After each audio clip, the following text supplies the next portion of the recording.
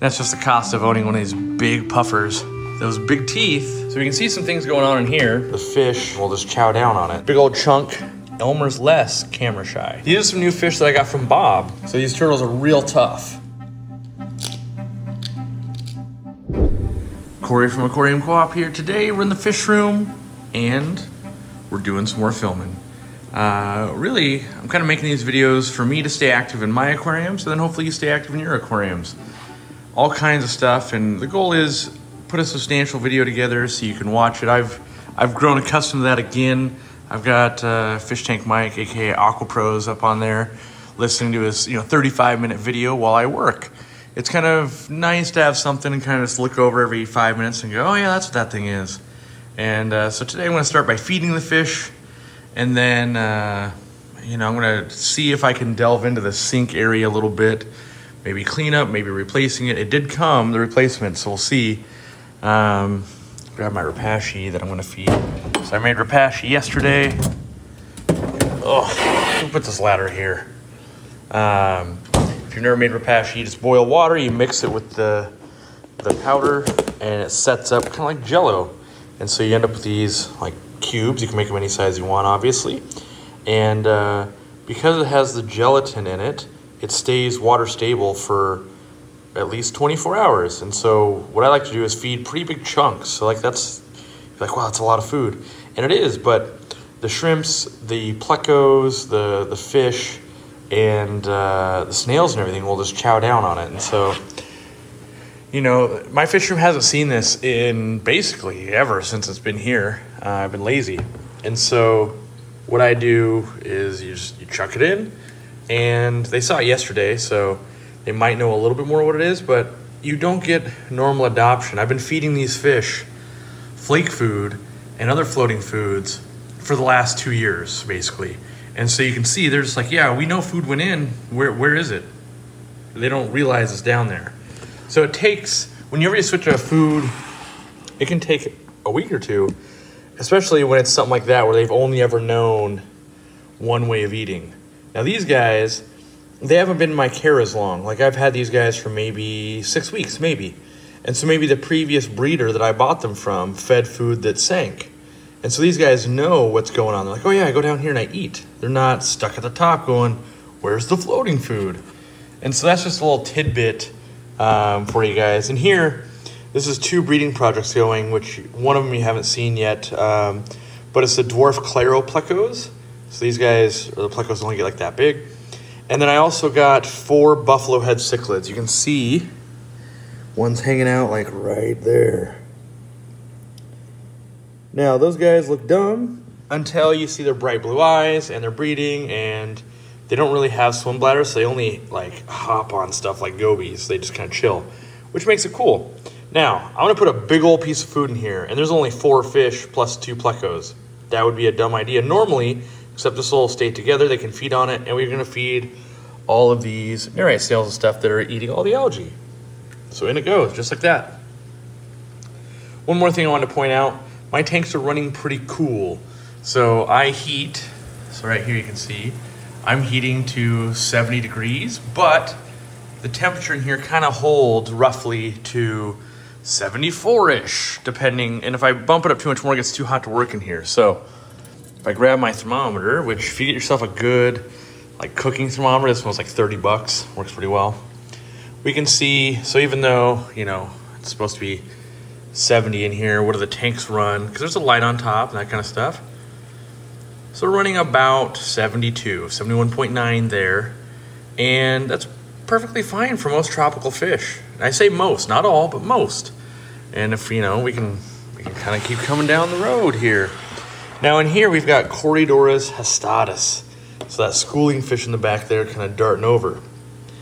Now in this tank, what needs to happen? One, kind of a big overhaul.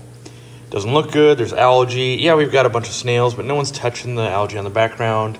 There's a couple straggler black-chin livebearers in here. And there's no hardscape, there's a rock, and that's it. So a lot of stuff needs to go on in here. Actually, there's 2 livebearers. But we still chunk in kind of the same amount of food, and that'll let everybody come and feast on it for the next few hours. So especially, this is also really good if you're on vacation or something like that and you're not buying an auto feeder, you can have all the squares made up and just put a chunk in, and it's not as volatile compared to normal foods, like maybe this bottom feeder food from Legit that I'm playing with. But half the reason I put in food, a lot of people don't understand this. They go, oh my gosh, you're feeding so much, or whatever it is. Yes, is it to feed these guppies? Yes, it is. But actually, it's to feed the whole system. What does that mean? Well, we've got plants. Look, plants. And they're a little bit yellow. They want more food, more nitrogen, more nitrates, more fish poop, more this. We also got algae. I don't really want that to grow, so I'm not really trying to grow that. But there's also lots of bacteria in the center of these lava rocks that will consume nitrates as well, and I want to feed those. And so this piece of food is disproportionate to the fish that are in here, but not disproportionate to the 40-gallon aquarium that we're supporting with the food. So start trying to think of that a little more of, how do I support the entire ecosystem? You know, yes, we've got the kind of the dwarf rabbit snails. They don't get too big. That's kind of awesome. We've got the fish. We've got nerite snails. But what about like the copepods? You know, basically like the little seed shrimps and all little crustaceans, the planarias, all the stuff that lives in the gravel, all that kind of stuff also needs food sources.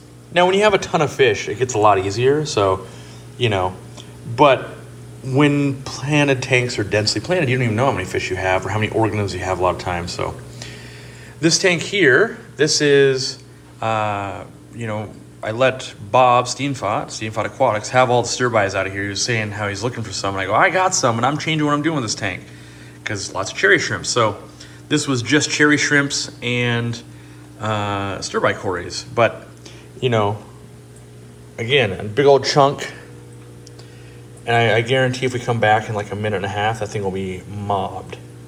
So again, we're feeding, like in here, yesterday I actually put in 3 chunks because there's so many shrimp, and that would seem insane. Like, you just put so much food in there. And the answer is yes, I did.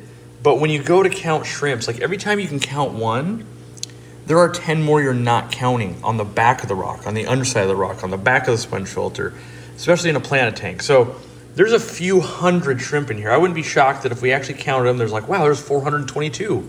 There is a ton of shrimp, and it's real easy to underfeed. I think we're living in a culture when it comes to the hobby right now where if, you know, people want you to water change more, they want you to feed less, they want you to do all these things. And I think we're missing out a lot on that. We're overcorrecting. And so if I get the light back up here. Now still, if you've been following me for a long time, this tank has always been cloudy, and we've never been able to figure out why. We've used UV sterilizers, we've used beneficial bacteria, we've used, you know, like anti-clouding agents. We've done all this. We've done 100% water changes twice a day for weeks. Don't know. We actually might swap this aquarium, but I hate giving up. I love, like, I don't want to go, well, I guess I'll never know. I hate that part. I love knowing eventually, oh, it was. And you might say, oh, it's a substrate, but there's other tanks with that same substrate. It's a plant. There's other tanks with the same plant, same filtration, same water change schedule, same food, same, but something is different. Did it, you know, is there, you know, I don't think we did anything different that I can tell, but that's always what a hobbyist says, right? So most of the fish over here are starting to learn, hey, eat from the bottom. Still a few, the males are still up top looking. Shrimp are starting to get on there. And you could paint this Repashy on a rock or something and make it a huge surface for all these guys to feed. So, but I do this because it's easier. The turtles, first time they got it was yesterday. They loved it. Put a couple of chunks in here. Let's do it. They usually start chomping down on it once they realize what's going on. All the little cast-off bits are getting eaten by the guppies, so that's nice. And these are some new fish that I got from Bob. And Bob got them from Dan's Fish originally, which we're working with now. And by working with, I've ordered some fish, and I've been kind of testing quality and that kind of stuff. And soon you'll probably see an update from us. Like, hey, we are working with them. Everything's been going well so far. The discount code Aquariumcoop, the same one we have for like Aquahuna, will save you 5% and get us a kickback. Their prices are expensive, but they have rarer fish, and shipping is kind of like an overnight thing or very quick, but if you order just like 2 fish, you're gonna go, shipping's $50. That's insane. But if you order like 10 fish, it's also $50. Like, it spreads much better. So Aquahuna is kind of the cheaper stuff with less rare, and Dan's Fish would be like filling in a lot more of the rarer stuff. And I like that he buys from some of the breeders. So like this was, you know, a lot of these things are hobbyist bred that I can buy from him. Oh, interesting thing. Here's a piece of food from yesterday that the snails have been working on. So part of it is these guys are new, probably didn't eat very well, not that many of them. Plus, Bob caught the last of the trout goodeids in here so that, you know, so that he could have a colony. So I'm actually gonna reach in and grab this because I don't need to have an extra block in there, even though the plants will consume it and all that. And I can just drop right in here. Now that's another thing I like about the Repashy food. That was not doable with the normal flake food or something. You'd be like, well, it's in there now. That's what we're doing. The other kind of good thing about Repashy that maybe you guys don't know is that it doesn't have any like air, or it doesn't have to hydrate. So it's full of water. So fish can't really overeat on it. And so that's nice. You don't have to worry about bloating when it comes to goldfish and some of the other, you know, like Tropheus, that kind of stuff. Did these guys eat it? I tested them yesterday, and I thought maybe not, because it's the eel and these bettas. And I thought, well, you know, they're not really known for eating Repashy, but I don't see any left. So either the snails eat it all, or we'll find out. Oh, look at that. They're going for it. I guess they took a couple bites. Now, something like this, one of the reasons I'm feeding early today is because I'm going to work in here, right? And I want to be able to, as I'm walking around, just see who's eating, what are they doing, you know, who's taking bites out of it, how are the fish adapting, you know, or you can see the little baby turtles over here getting their nom on. Oh, he bit that one's arm. They do that often. So these turtles are real tough. Like, they just bite, and then that's how it is. So I'll throw another chunk in here towards the back, give them another feeding station. Ugh. So sometimes when it comes to feeding, it's just getting the food spread out enough, and it's something simple as that. So, all right, we're gonna feed more turtles. Gotta clean up a mess. I've got Mike coming in like 3 or 4 days, and we're gonna, oh my God, no. So you heard me say, oh my God, no. There's a turtle that looks like it got stuck upside down. It looks to be still alive. Whoa. I think just Humpty Dumpty fell over, and you can see he went poop and everything, so he might have been there since yesterday. Like, are you okay, buddy? You can see he pooped on himself. That's the first time I've ever seen that happen. I've never seen that. So I've had these guys for over 10 years. And if anything, I would say having a basking area has provided, like, that's more of a chance to have a problem. Which is super weird that he somehow, how would he have done that? Maybe getting out? Nobody would have fell back. Getting in? I'm not sure how he fell that way, but that's definitely on the, well, let's keep an eye on that from now on. And I'm gonna build a pond long term, but that sketches me out. Even though that could be a once in a lifetime thing. Like, I've maybe never seen it again. It's been 10 years easy and never had it happen. But boy, that was scary. As you saw, I turned the camera off, was instantly like, gotta see what's going on with this turtle. So let me put some food in. Let those guys get some snacks going, feed a couple more. These guys get like 5 cubes, so they don't bite on each other too much. But yeah, that was scary. I'll keep an eye on him all day. You can see he's got, you know, it's kind of like he had the poop ran down his shell, so he's going to have to call him Stripey for a little bit till that dissolves in. And yeah, that was scary. Good news is turtles can stay outside of land for a while, so, you know, they can do that. But still, being stuck on its upside down like that was not, it's not my definition of a good time. So all these tanks pretty much getting torn down, making room, as you guys have seen in another video. That should happen this week if everything goes to plan. The Shabunkin goldfish, they're not pooping green yet. Oh wait, a little bit of green. Yeah. That means they're starting to work on the duckweed. So we can see some things going on in here. I've got the beginnings of some blue-green algae. I don't know if you guys can see that very well, so that's not great. And my sword wants some more root tabs. How do you know, Cory? You see all the bite holes and all the snails are on it? They know it's weak. And what happens with a sword that needs more food? The outside ones are the oldest leaves, right? So all the ones on the very outside. They start dying back and getting translucent. The new growth in the center still does really well. So that is the #1 sign of not enough food. I'll keep making new leaves, but still not enough food. So a couple things you can do. Put root tabs. The other thing that you can do is start overfeeding or putting more food in. It'll still work its way in there. And you can see, you know, what happens in substrate. Maybe you can. Bubbles and poop and all that starts getting down in there. And that's what we want. We want it to break down. So put a couple cubes in here, and then long term, I will put some root tabs and that kind of stuff, just not right this instant. Why wouldn't you do it right now, Cory? Well, I'll tell you why. Because I've got a lot of stuff I want to kind of touch and check on in the fish room, and if I put my arms in there and I reach all the way down and put root tabs, I'm going to come back up with duckweed. And that duckweed's going to be in my arms, and I'll spread it around. And right now, it's only this aquarium. So the less, like, I'm willing to sacrifice that plant if these guys can, you know, basically clear it up for me. So I'm not going to sacrifice it, but I'm going to try and do it as the last thing I do today or another day and get some extra nutrients to there and just keep going. I saw that Elmer took a big old bite yesterday, but he only took 1 bite of this, so I'm not sure if he's in love with it or hates it yet. But the corridors and stuff probably like it pretty good.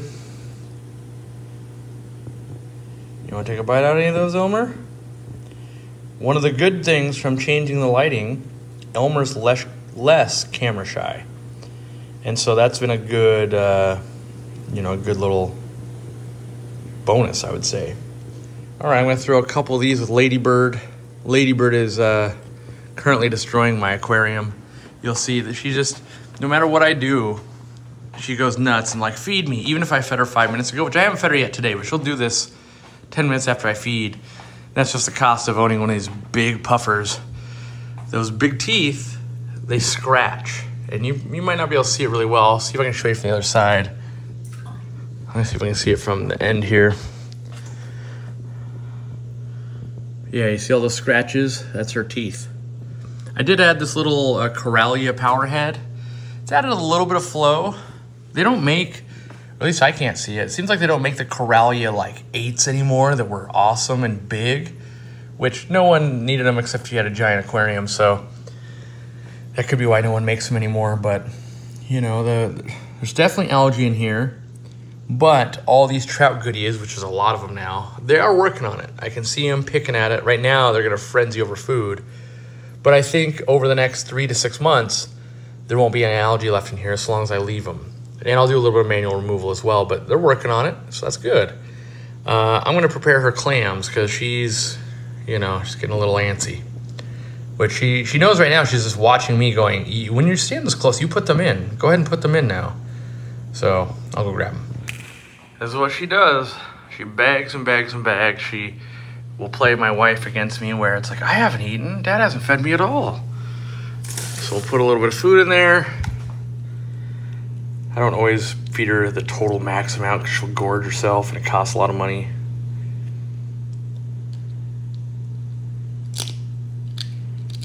Just like that, the clam's gone. Now you may see in there's a few different clam shells and mussel shells.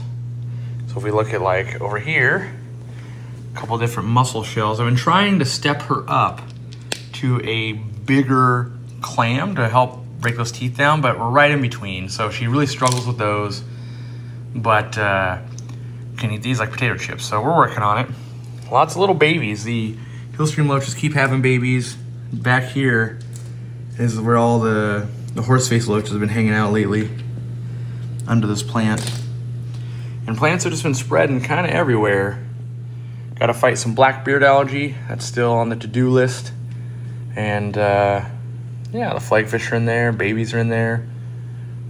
Still a lot to do. This thing, doesn't get my seal of approval. It's supposed to rotate and change the flow. Guess what? Doesn't, and it sucks. So don't worry, I don't tell you what product that is because you're not gonna buy it. It doesn't work because Amazon special for like 2 for $10 and they suck. So yep, that's where we're at with that one. That one, you know, testing stuff all the time. Oh wait, I might have the box right here. Don't buy these. I mean, I guess you can buy them. They don't work for me. Whatever, the Auto Wave Maker, this Chinese brand. Tried 2 of them. They're both not doing so hot. So my advice is, yeah, don't buy those ones. So remember when I said like 3 cubes like isn't even enough for this many shrimp? One, when we were looking in here just a little bit ago, you didn't know there was 10 million Malaysian trumpet snails in here. They came out. Food came in. They go, oh, what is up? I should be seeing what's going on out here. And then you see all of the snails and the shrimp dominating the food, right? So you go, clearly lots of shrimp, clearly lots of snails, but then look how many shrimp and everything still aren't getting food. So I'm not gonna go in and specifically just like put more and more food in, but this is the best example I have currently of the deceptively, there's a lot in there.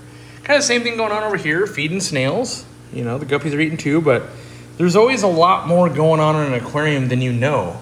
And then there'll be examples where that's not going on, right? So we're feeding the Hestatus and the snails, ram's horn.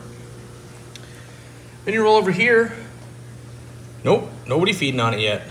So, you know, you gotta stay engaged, but you know, it just something I just want to teach a little bit, I guess. I'm always trying to teach from what I've learned.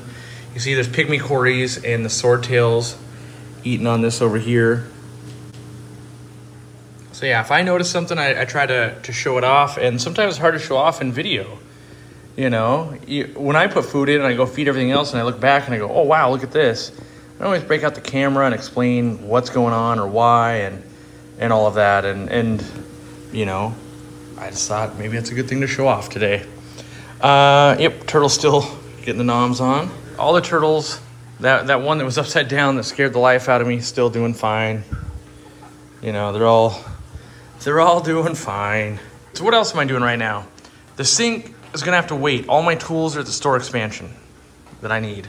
So that ain't gonna work. But I did get some parts for the store expansion and my tanks. Where'd I put those parts? Oh, they're over there. Haha. So if we go over here, what I'm trying to do, so this is what's called lock line. Well, there's a few pieces here. There's lock line, that's what this is. And this, you could turn it, right? And so I'm gonna put this on the out of my canister filters on the 800 gallon, and I can direct the flow up and down. I can extend this and make it longer. There's some other stuff over here. I don't know what exactly I want it to do yet. So if we look, where'd my parts go? This is this. Oh, right here. Just out of the way, that's all. This is all my sink parts that came to replace the sink that doesn't work very well for me. So I've got lots of extensions. This is one of the you know, ends in a jet thing. This can end it in a fan spray if I want a fan spray. And then you've got, this is the starting piece, so it screws in. This is 3/4. They make it in 3/4 and 1/2 inch.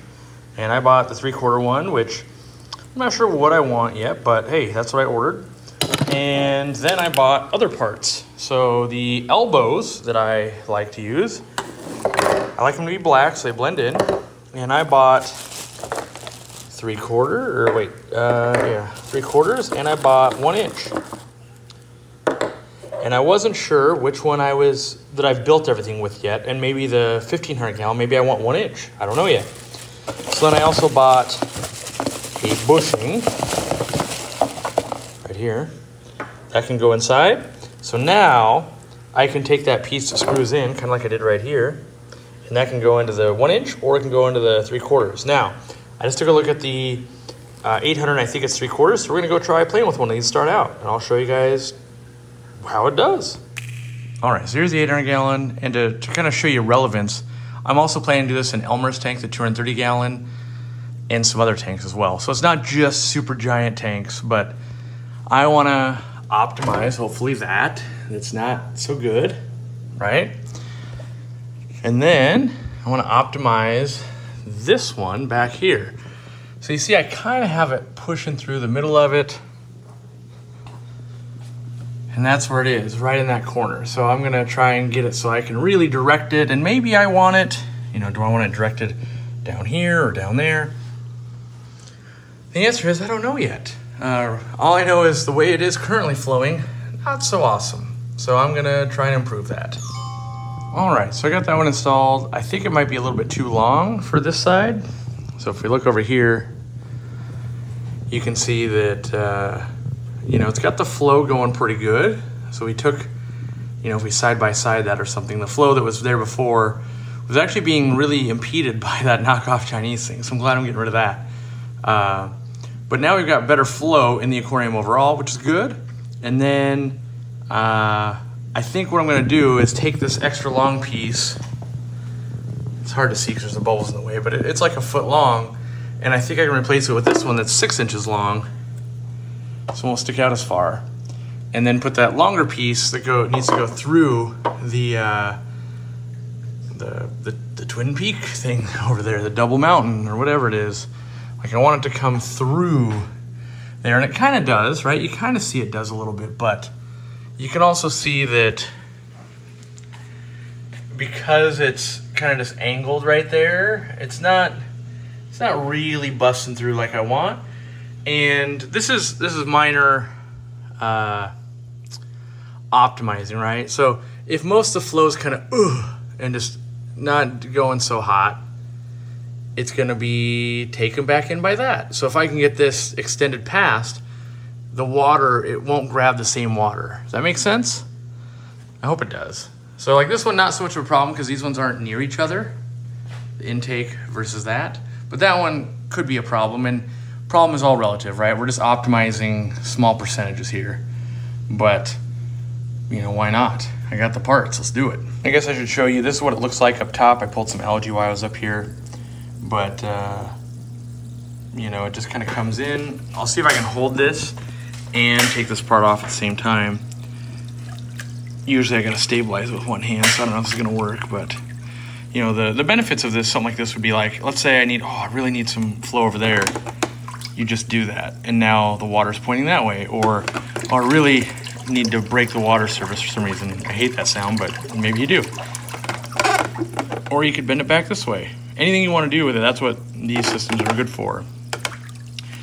But I gotta set it down because I gotta have one hand hold this on the top and take the bottom piece off, so. All right, with a 20-second swap, just like that, it's now shorter. And I chose the fan just to see if I like it any better. Don't know if I do or don't really. And now I can go to the other end of the aquarium and contort my body to get around those pieces that stick out and way into that corner to get that piece on. And we'll hope it's long enough because it's kind of a pain in the butt if it's not. So I did go ahead and add another 6-inch piece because it has to go in right here. Oh, that almost looks like 1/2 inch. I hope it's not. Is that 1/2 inch? Let's hope it's 3/4. Anyway, if I wanted to make it all the way out to here at the bare minimum, kind of got to be that. And I figure you can technically take these apart, but I don't own the tool. Maybe I want like another 2 links, but let's see how this one does. And the problem I have with this one is you either got to reach here. So like, here's my arm fully extended, right? I can only reach the corner, and then you got to go another 18 inches that way. Or you got to get super tiny arms with very little, and you got to go through here, which is also difficult. So usually I got to climb on the top of this thing, kind of contort myself and get to that corner. Not my favorite thing, but we're gonna get it done and hopefully not get all bruised up doing it. All right, well, I got that one installed, and already you can see it's kicking up some new stuff. Like that piece right there came off of something, but it stealths in pretty well. And you can see the flow is hitting much more towards the center of the aquarium and not so much just an inch or 2 away from those pillars. So I think that's gonna help. Will it actually help? Who knows?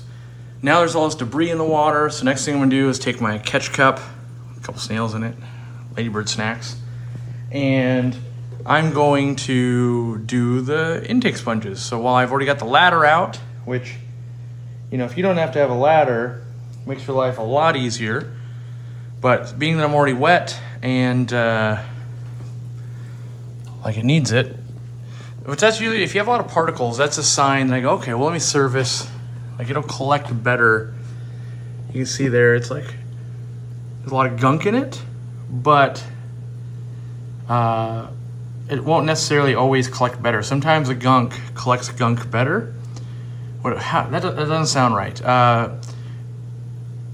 When you have to pull through something that's already clogged, it'll collect finer and finer particles. That being said, if you let it get too clogged, it can start slowing down your filtration. And so, you know, even though we upgraded to the Eheim on this side, we have not on the other side. The other side is still the FX6 that is not as much flow. You can kind of see, you know, we've got this, we put the fan on it so it spread it out more. And then this one's the slower flow over here. So I'm gonna grab it and clean them. And then I'll turn this back on. All right, so here's one of the filters. We're gonna get my towels out of the way. And really what I wanna show, maybe in the light, is what it's collecting. Let me get this. So you see, you don't see it as well on camera, you see all this gunk. It's just gonna collect all of that. Now, why do we run pre-filter? We don't wanna suck up those big pieces of algae, really. We don't wanna suck up fish food, we don't wanna suck up babies, all of that kind of stuff. It's easier to pull this off than it is to break that whole canister off and clean it. So now I'll show you clean it, and I'll show you all the gunk that comes out of this thing.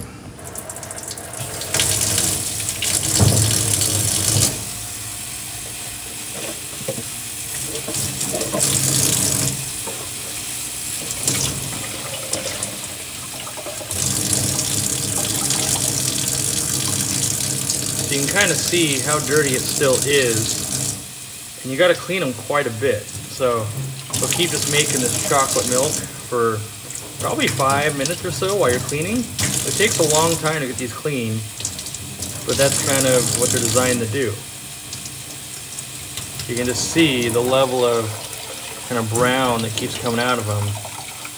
And that would be in your filter, and your filter does the same thing. These also add biological, so it adds mechanical and biological.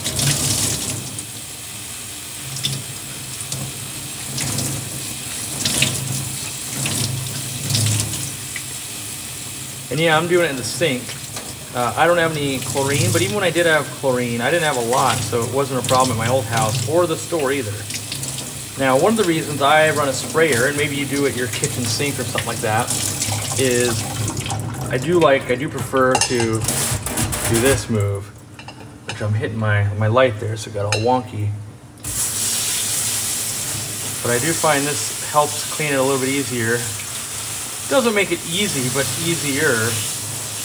And as you do one side, you flip it over and you're like, oh, it's all on the other side. So you got to keep going over it several times.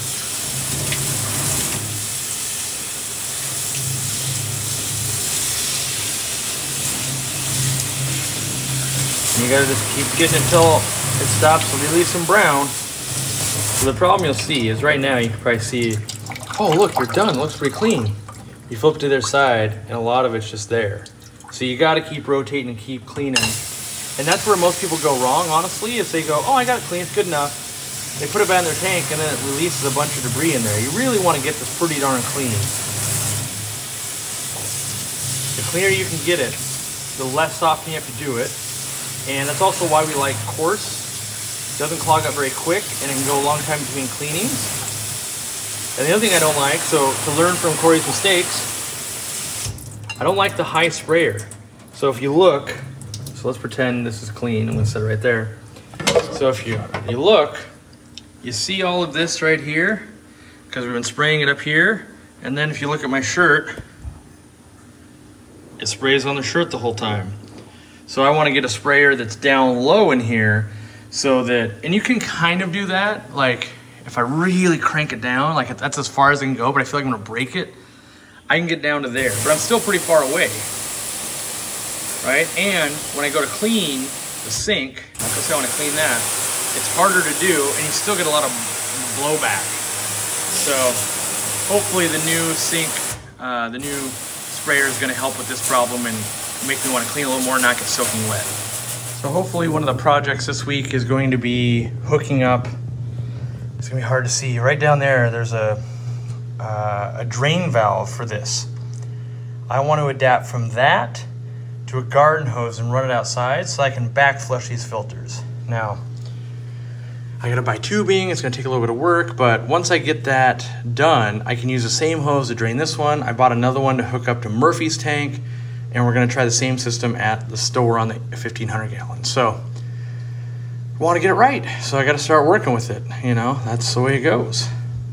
Well, I just thought I would end the video watching Ladybird, see how the tank flow is happening, and just mostly documenting. You know, I originally started this channel to document and share building a fish room, and now it's a little more about battling things like algae. You know, obviously I know there's hair algae and blackbeard algae in there, and being that it's an 800-gallon ecosystem, well, what I enjoy is I have to find a way to change the balance.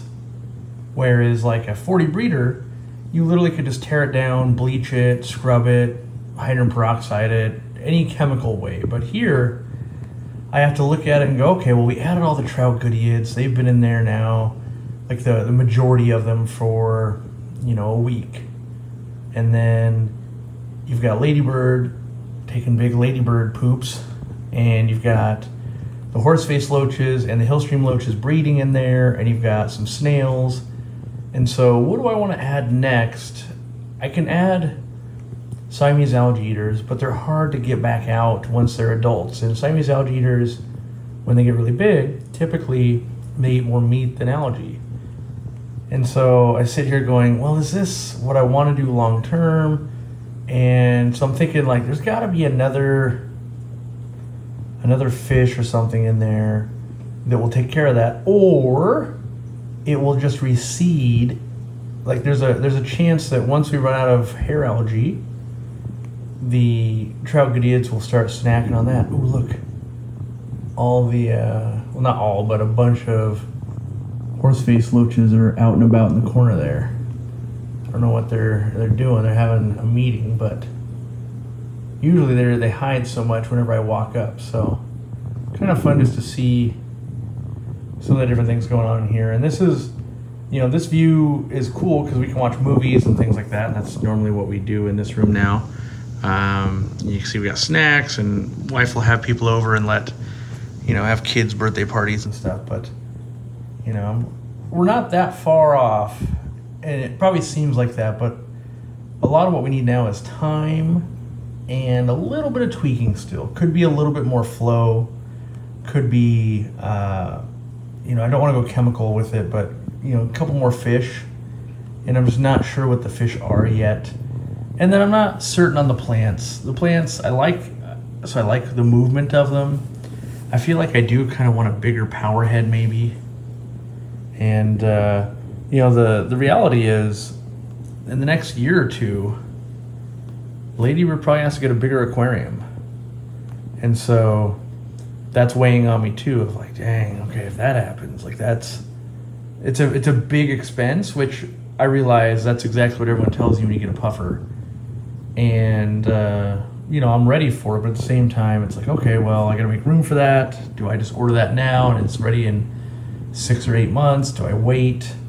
And so for now, you know, she's still doing well, and I think the big goal with her is I'd really like to see her get onto a thicker clam or mussel or something like that, and help grind the teeth down a bit. And then, you know, when she upgrades, the goal would be to then upgrade Elmer. I actually considered trying to put Elmer and Ladybird in the same tank, and I just thought, if it goes wrong, that's so hard. You know, if someone takes a bite out of someone, that's not good.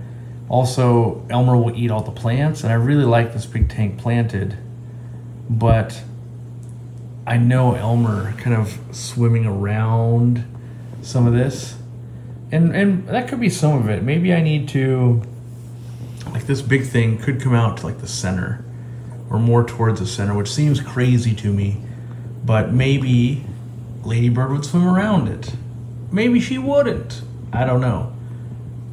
But, you know, things to play with.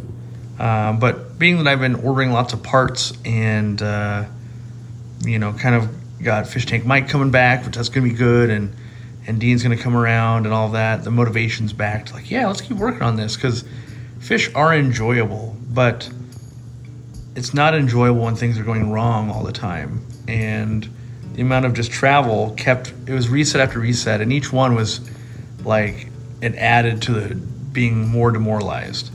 And so I'm hoping that let's get the wins starting to stack up, and when something goes wrong, it doesn't faze me.